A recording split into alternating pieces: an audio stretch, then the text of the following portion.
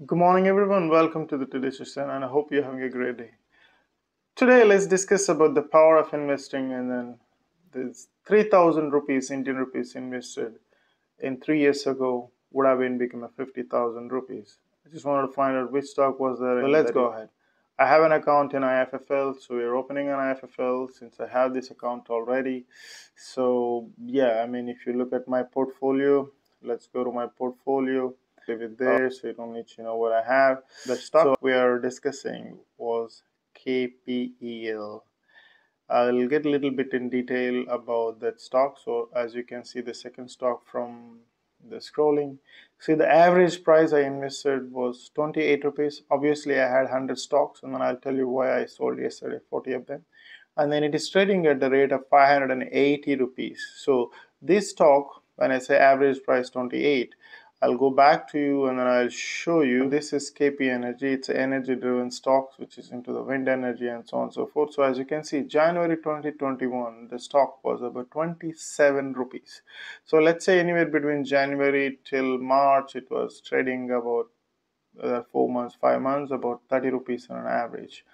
And now, as you can see, now it is around 600 rupees. It touched 600, but then now it is really trading in the live in my my IFFL platform. You can see it is trading at then 581 rupees as we speak. So now what I wanted to mention this to you is, so 3,000 rupees invested for 100 stocks would have given you almost 19 times. I'm not talking about the percentage, 19 times. So 1 lakh invested equal to 19 lakhs. So I'm not saying that you need to invest right now. So what the idea is that the power of investing you need to understand. There are 2-3 things that you really need to keep in mind.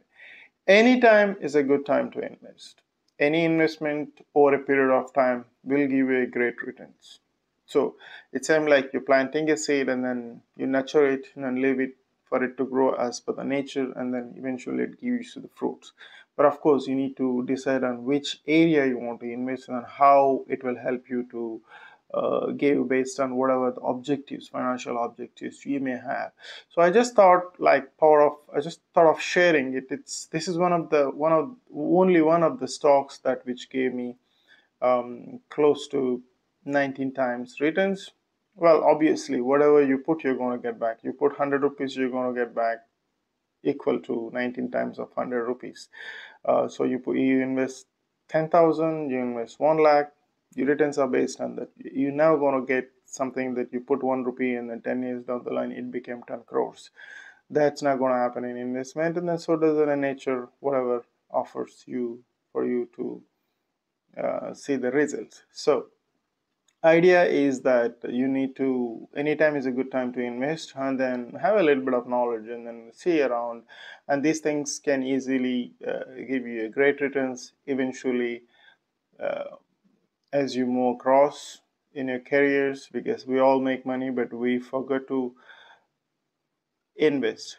I'm not talking about savings. You need to invest. Savings is for your currency to devaluate, but investment put in a right instruments will definitely give you maybe not excellent results, but definitely the best results compared to your savings. This is no way to tell you that you need to invest in this specific stock, but I just thought of showing the power of investing. 3 years ago, if you invested just 3,000 rupees for 100 stocks, would have given you 50,000 today. Now that's something that you need to ask yourself. Does the banks can give you that returns in 3 years?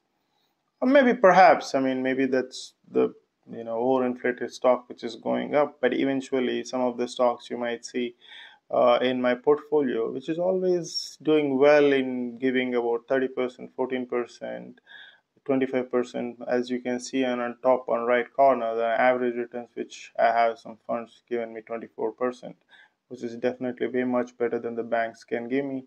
But you have to study yourself, and you have to understand how it works, and then where you want to invest, and what are the areas and what are the stocks that you can have a confidence to stay invested for a long term. Thanks for watching. I hope that helps. And then I suggest you, whatever you are, whichever the stage you are, starting from 10 rupees, 100 rupees, 1000 rupees, whatever the amount you have, best time to invest is right now, because It's never too late in investing. Thanks for watching. Hope that helps.